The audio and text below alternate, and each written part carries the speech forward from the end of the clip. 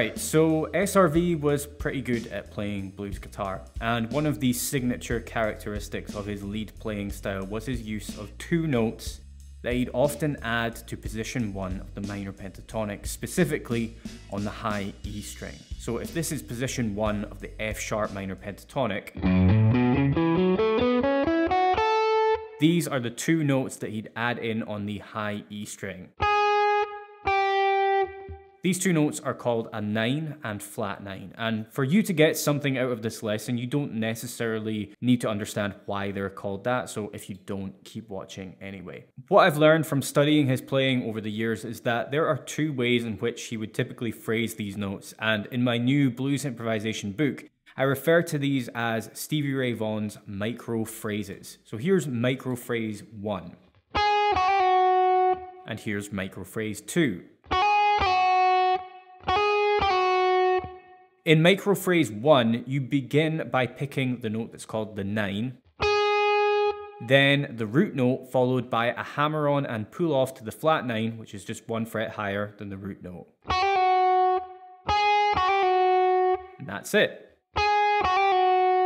In microphrase 2, you start by picking the root note and then perform a very quick hammer-on to the 9, which is 2 frets higher.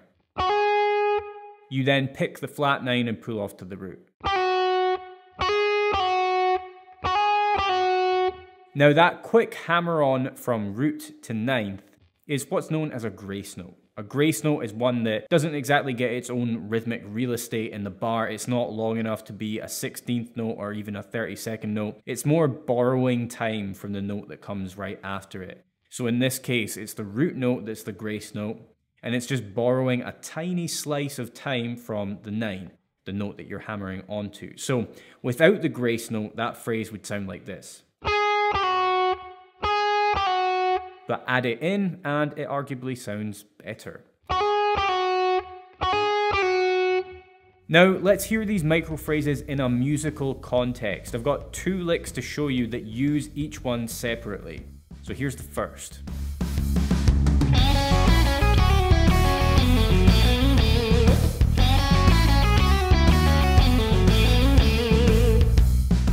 Now let's hear that slowed down, and I'll add in some fretboard diagrams so that you can follow along at home.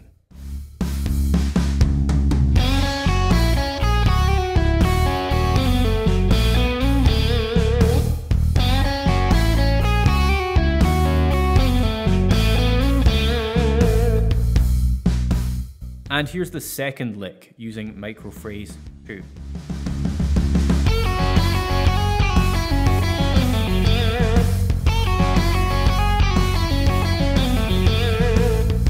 And again, let's hear that slow.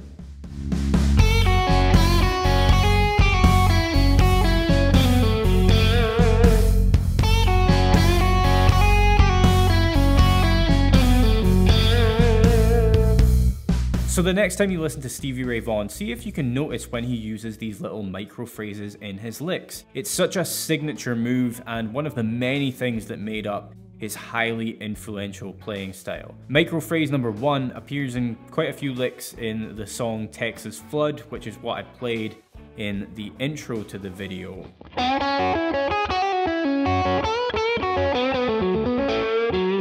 Something like that anyway. So maybe start there, start with that song and take note of other places in Texas Flood where he uses these micro phrases. Now, for the legends that are still watching this video, I have a gift for you in the description box, which is right underneath the video player.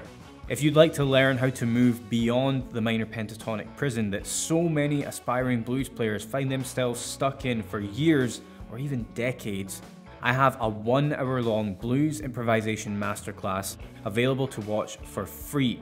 Just click the first link in the description box, pop in your email address so I know where to send it, and you'll be given instant access to this free resource. As you can see from the reviews on screen, it has made quite a big impact already on a number of blues guitarists who watch my channel, and again, it's literally $0, so why not check it out and see if it's worth the hype. Thanks for watching, please subscribe for more, and I'll see you again soon.